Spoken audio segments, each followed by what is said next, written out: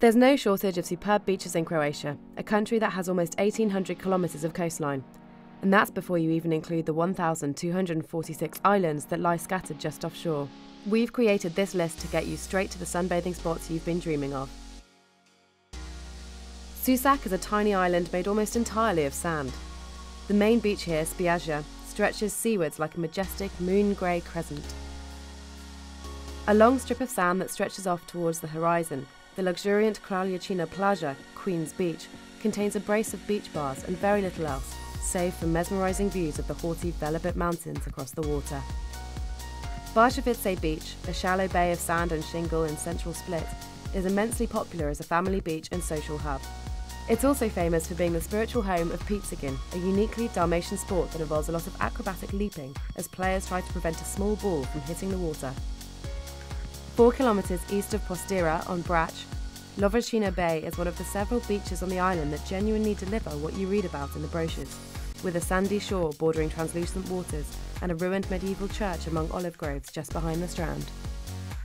The Renaissance port of Hvar is a bit of a letdown when it comes to good beaches.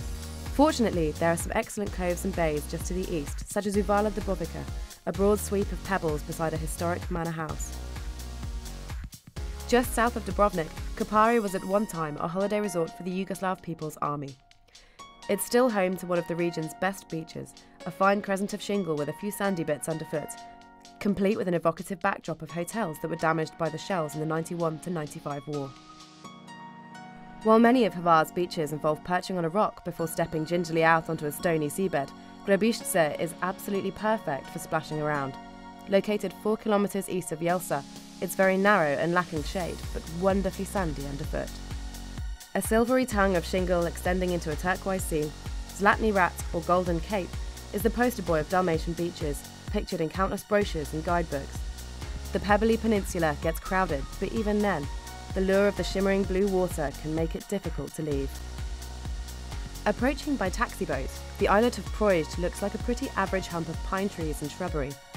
Get nearer and you'll discover that it's one of the most alluring sunbathing and skinny dipping destinations in the whole of Croatia, with a trio of dramatic beaches made up of sloping rock shelving steeply into a clear sea. Getting to Šunja Bay on the island of Lopud is a big part of the experience. The journey involves a delightful 50-minute crossing on a passenger ferry, followed by a hike over the central hump of blissfully car-free Lopud Island.